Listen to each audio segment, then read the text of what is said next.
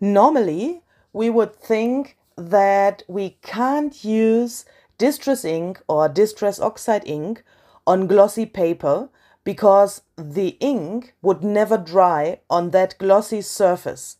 But now I found out that you can use those inks on glossy photo paper.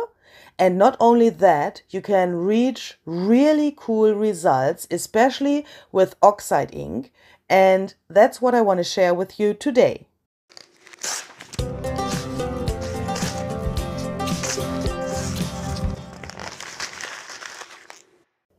Hi there, this is Luisa Heinzel. Welcome to my channel and welcome to a little tutorial with a really stunning effect.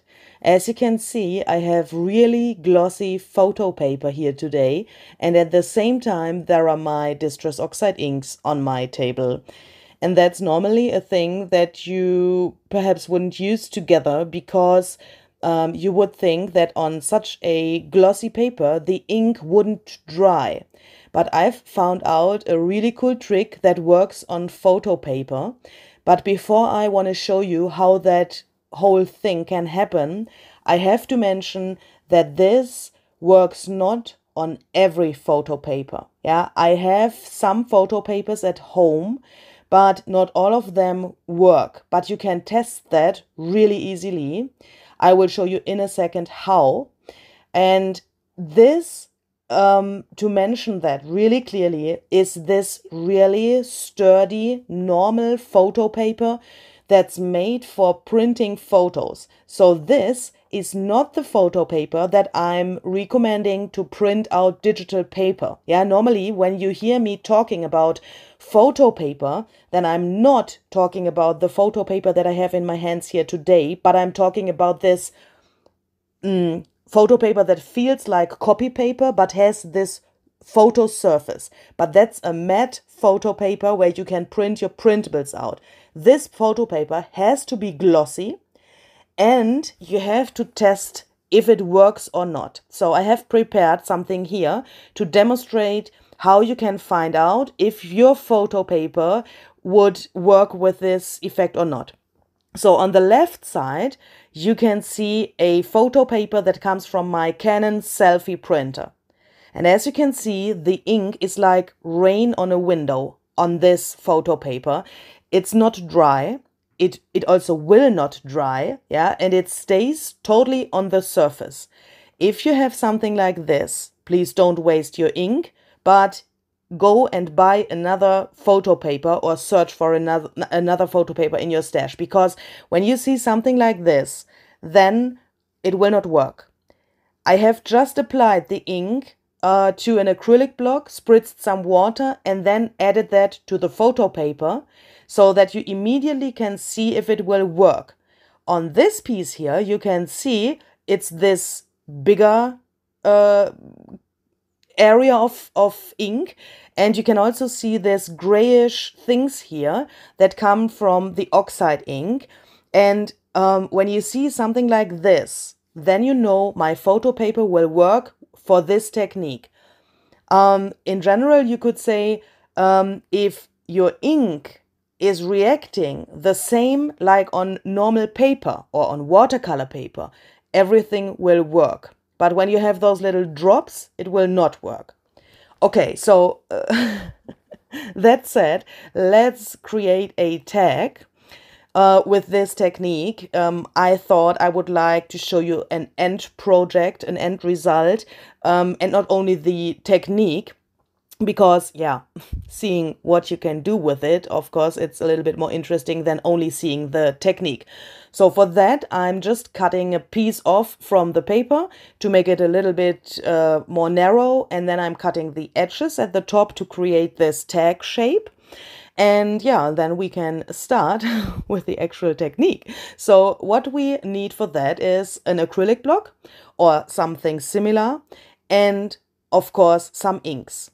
This effect that I would like to show you comes with the oxide ink. Yeah, so the main thing that I want to show you today comes with the oxide ink. You can do that with normal inks as well, but the effect is not so gorgeous than with the oxide inks, and you have more possibilities with the oxide ink. So you will see that in a second. First of all, we are spritzing some water to the acrylic block and to the ink, of course, and then we are just dipping the photo paper with the glossy side into the ink. Then we are going to let that dry, so you can play around like you want. You can make this as crazy as you want. When this is dry, it looks like this, and I like to get rid of this ink here that's still on my acrylic block in an old book. So this is just my collage photo book. There I'm getting rid of different kinds of paint and inks and that stuff, and later on the whole book will be colored, and then I can use that as collage fodder. But please make sure that your acrylic block is really dry before you go on with the next color. The first color that I have used here was Victorian Velvet. This is Saltwater Toffee, and as you can see, I've went a little bit crazy with my color palette, but please try that out. And even if you do that for the first time, try that out, because you will get so amazing and gorgeous results. When I did that the first time, I nearly couldn't believe what I had in front of my eyes. So we are going to apply the Saltwater Toffee in exactly the same way. I'm trying to get the ink also to the edges of the tag, so that the tag doesn't stay white there on the edges. And then we have a little, you know, see that this gets a little bit wonky, but that's not the problem. We can later on back that tag with some cardstock or some similar sturdier material. Don't worry about that. I've used a heat tool to dry the layers. So if you want to do that, please don't stay too long on one spot on your photo paper with your heat tool. Otherwise you will get bubbles and you will destroy your paper. So you have to move your heat gun all the time to make sure that you have not too much heat in one spot. So this is Dusty Concord. And without the effect, yeah, this already looks really gorgeous. I'm really happy. So I've dried that again. And now this is Crushed Olive, a really intensive olive green. As you can see, really crazy color combination. But as I said, try that out. It will not stay like it is here. You will be really surprised in the end how that looks when you use different colors that are, let's say, a little bit more brave color combination. So I'm going on in exactly the same way until I can't see any glossiness of the paper anymore. So as you can see, this is nearly completely matte. You can see some tiny areas where it's still glossy. Here, for example, you can see that it comes through a little bit glossy, but the main surface is, or the most of the surface is matte. And when you have reached that, then you could take a damp paper towel and rub over the whole tag and let the magic begin. But that's a little bit too boring for me. And I also want to show different things that you can do with this technique. Because of that, I'm going to use a stencil now. And I have chosen one of these mini stencils because the pattern itself, it's a little bit smaller. And first I thought it would fit to the tag, but as you can see, it doesn't. So it's a little bit too small, but this will give us a really cool effect in the end. Please wait a few seconds. You can see that in a few seconds. So I'm just lining this up with my tag so that I get a little frame around this whole thing, so that the pattern of the stencil is in the middle and we have a really regular frame around the pattern. And now the goal is to rub this grayish thingy from the oxide ink off from the tag. I'm using this kind of brush here. I could not recommend to use a paper towel in combination with a stencil because you have to rub relatively hard to get that off.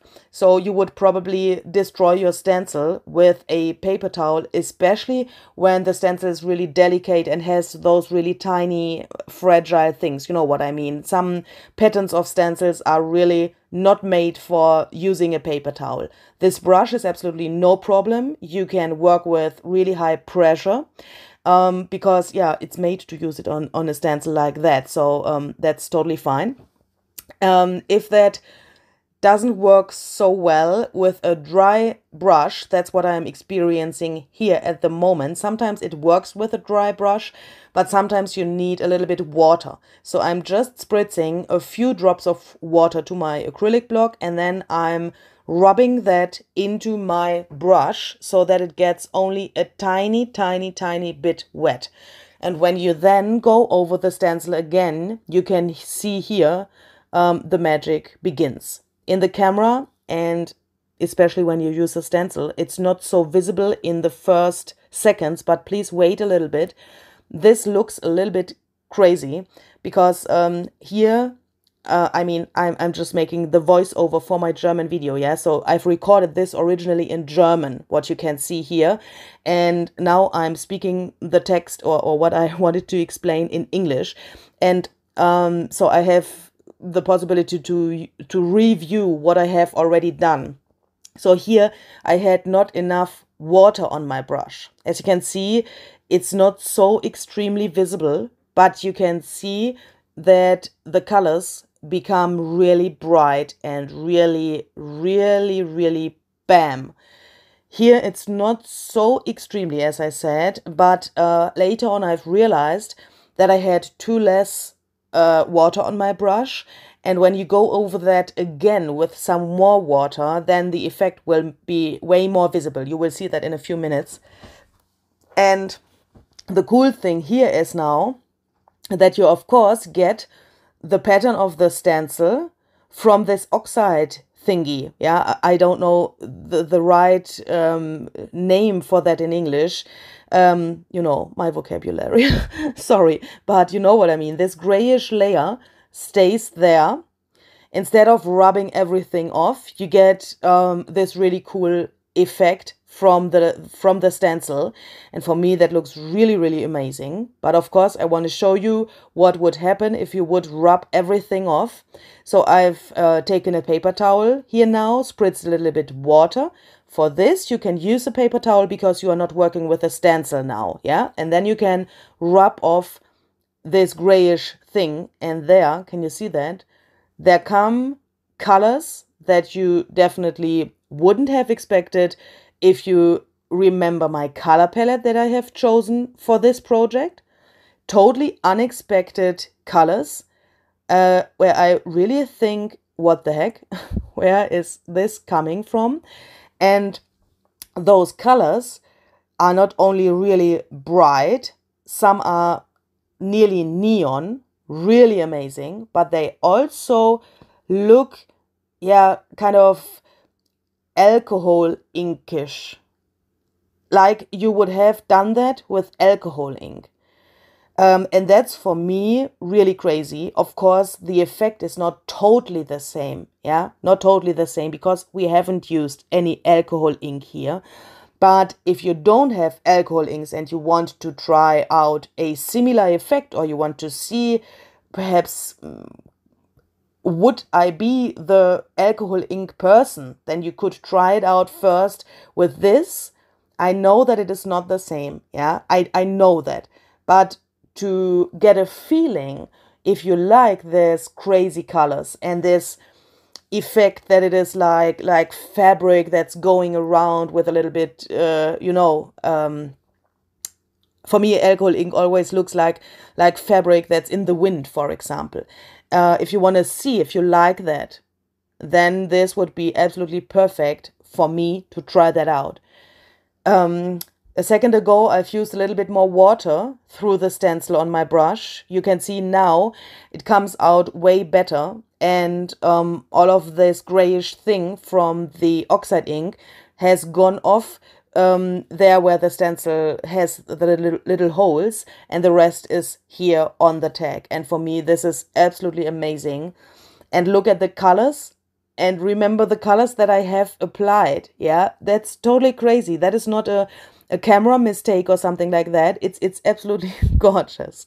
But you can go a step further and apply some texture paste. I'm using the translucent texture paste by Ranger here because, of course, I want to have a texture paste where you can see through. Otherwise, I wouldn't see my colors anymore after applying that. Yeah, so if you want to have this effect really visible and really bam on your tag, of course, you have to use a texture paste that is translucent or transparent, and not a white texture paste. Otherwise, you would lose everything.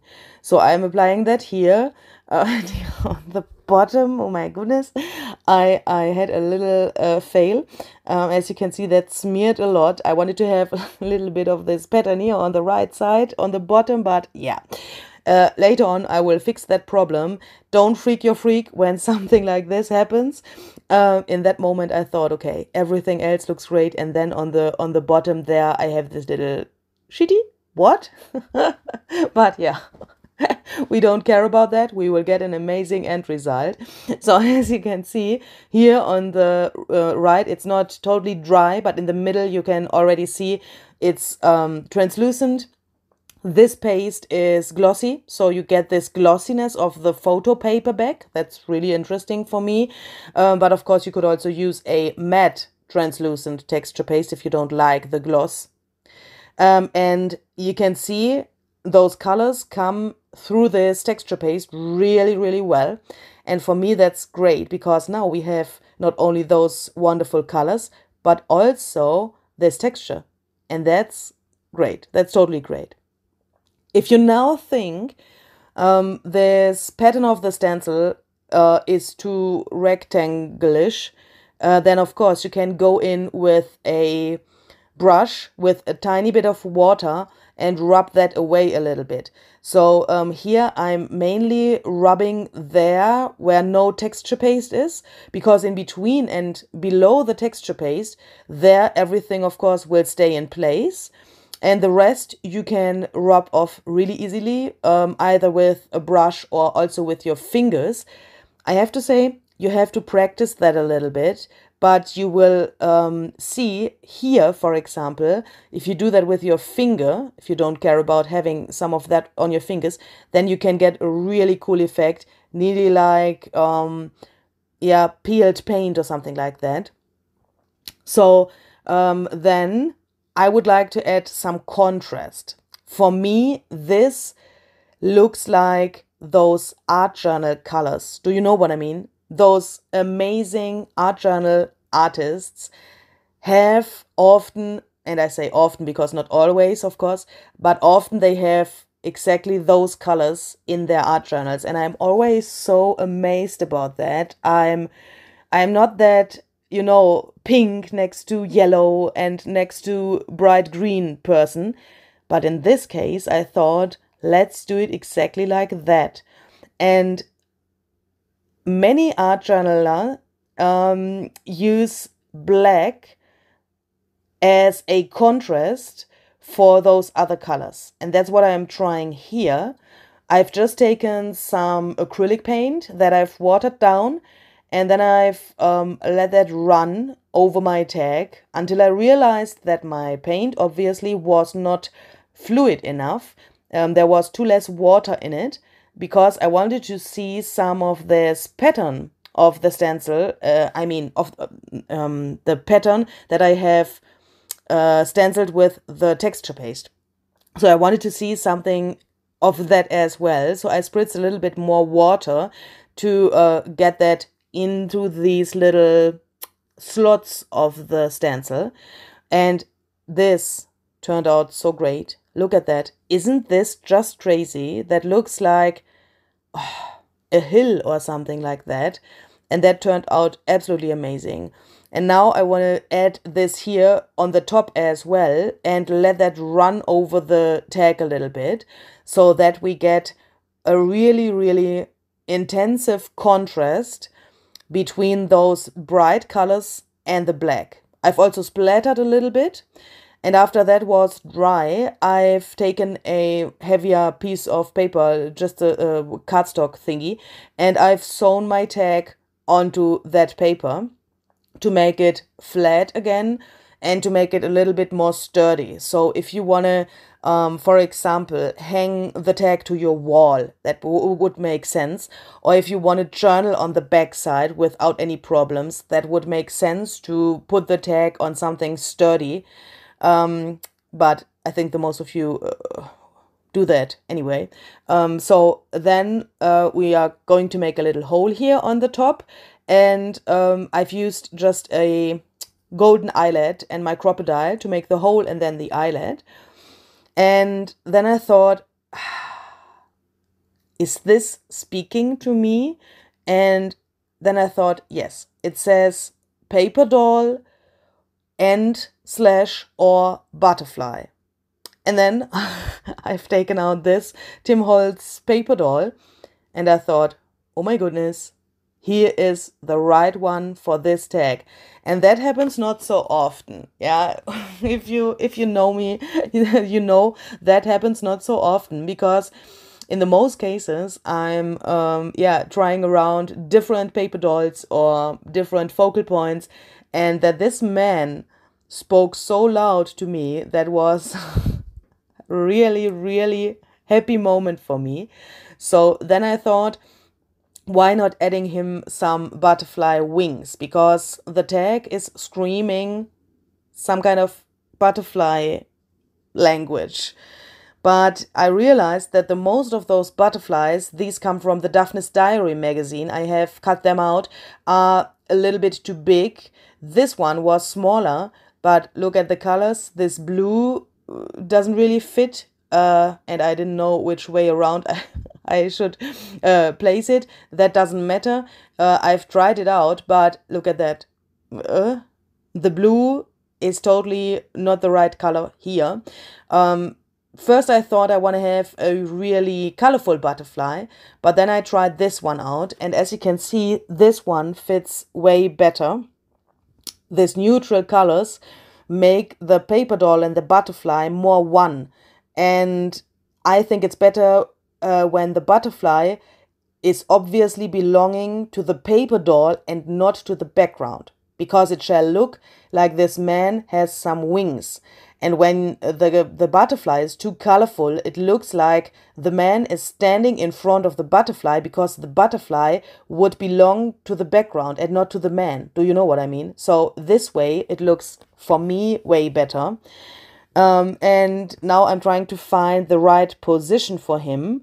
On the bottom there was this little hole, and it looks like he's flying in the air now. A little bit strange, so we have to solve that problem. So we have to choose something that we can put to the bottom there where his feet are, so that he can stand on something, because, yeah, he has wings, but it looks a little bit crazy when he flies like this in the air. So I've decided to take a little piece of collage paper, but that is translucent, and when you glue that, if you would glue it directly to the tag, it would let the colors from the background come through. I didn't want that, so I've decided that I want to glue that to a piece of watercolor paper, so that it gets this really good contrast with white and black. So this way you will get, yeah, let's say, the pure pattern and the pure contrast of this collage paper. And this little piece of this little rectangle there on the bottom is also way more sturdy when you do it like this. And you can glue it on top of this texture paste. When you, if you would glue the collage paper directly to the tag, it would get really wonky because of the texture below. Of course, that can look great. That can give you a really interesting effect. I also I've done that many times on different projects, but in this case I wanted to have a sturdy and solid thing below him so that it looks like he's standing there. And for that, I've also taken a black Stabilo All pen. That's a water-soluble pen. And I've scribbled around a little bit around these edges and then smeared that with my finger to make this little piece a little bit more outstanding so that you get this contrast, with the frame as well. And then I've just glued that down with some bookbinders glue that works really well on this texture paste and on this glossy surface. And then I've placed him a little bit to the right to let the wings peek out from the tag. I really like that when not everything is in the frame of the tag.